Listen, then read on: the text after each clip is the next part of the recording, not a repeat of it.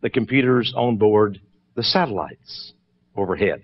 These satellites, by the way, now have systems that can see not just on Earth.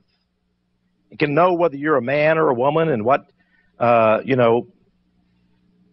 well identify you. Not with exactitude, but pretty close.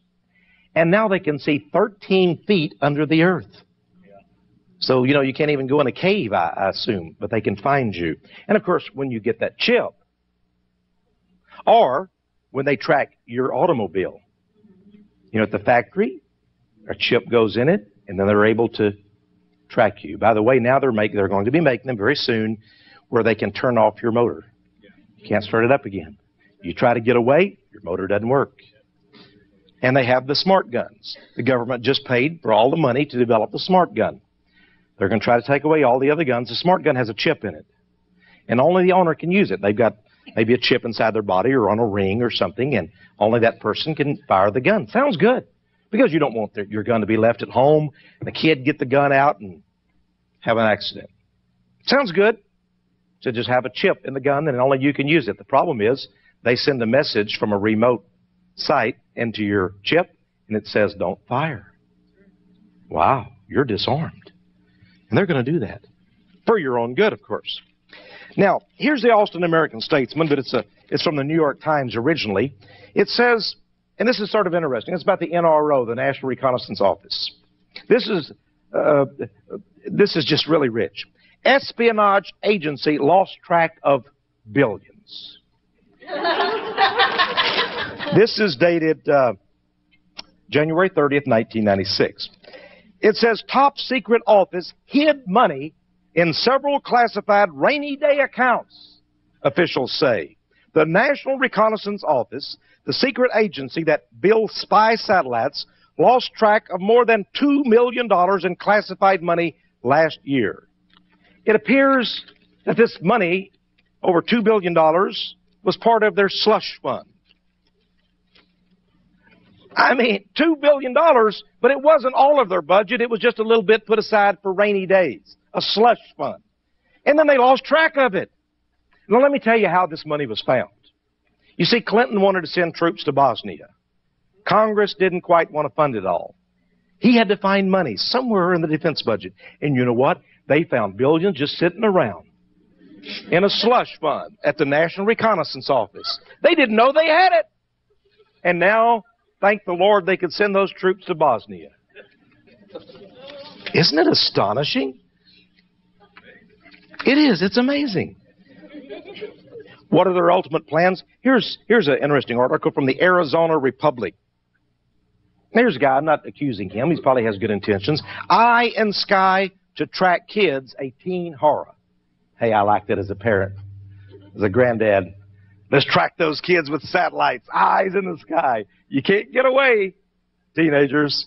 Well, it says here that Jack Dunlap envisions his eye in the sky as a way to rescue snatched children, but it sounds like a teenage nightmare.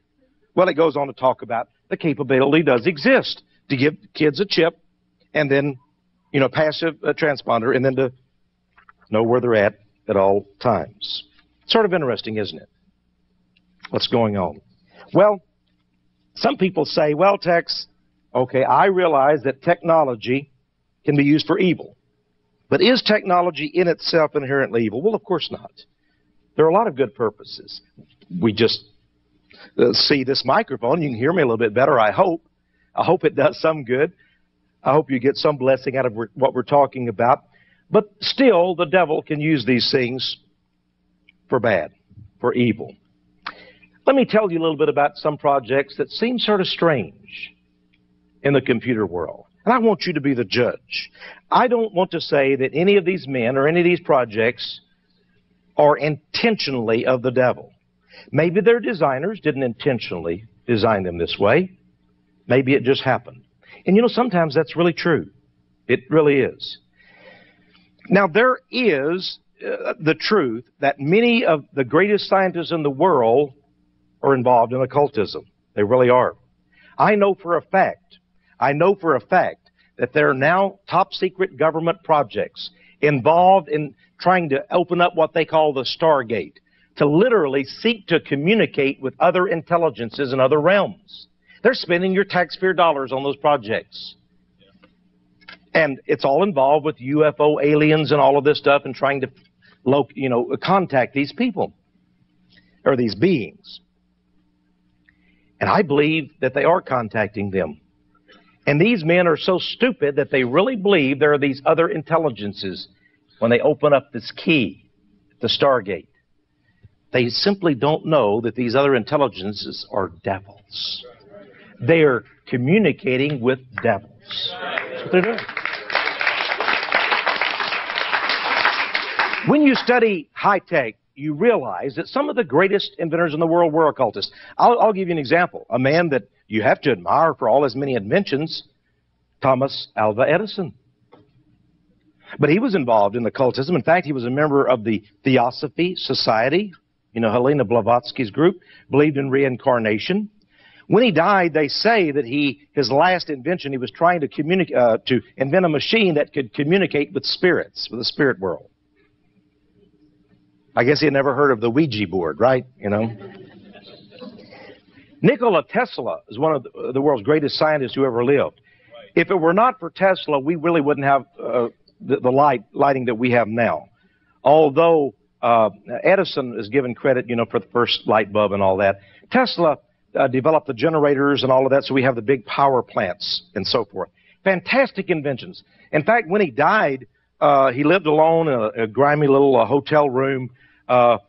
Government agents swooped upon the place and took away the safe where he had all his secret plans. Nobody even knows what's in there. He said he could create a weapon using just the electrical waves in the air that a nation could literally conquer the whole world with, and he had the plans for it. I believe he was given his plans by the devil and his agents. You see, the devil is very intelligent. I mean, he's lived for thousands and thousands of years, and he knows technology too. And sometimes, and I'm not saying I think they're Christian scientists too, praise God for them. But still, there are some of these men. Tesla, for example. Here was a brilliant man, but each day he would go to a city park across from his hotel. The poor fellow, you have to feel sorry for him. And there he would seek to communicate with a pigeon. He believed the pigeon was the reincarnation of a soulmate, a woman that he loved in the past life. How sad. He lived alone, had no friends, died penniless. After creating inventions worth billions, people such as George Westinghouse took advantage of him. The Westinghouse Electric and so forth, and made him just sign over these inventions for almost peanuts. But Tesla was mixed up, you see. And I really believe he said that in his inventions, he didn't work step by step. But suddenly, the whole thing came to him at once. Everything. And then he would sit down and write it all out. But it was all in his head. A picture appeared. I think very interesting. Did you know that it was Stephen Jobs and Steve Wozniak of Apple Computer who gave us the first personal computer, right? And they founded Apple Computer Company. Have you ever wondered why their symbol is the apple with a bite out of it? Any analogies there in Bible? Did you know, too, that Stephen Jobs is a New Ager? And I have pictures of him meditating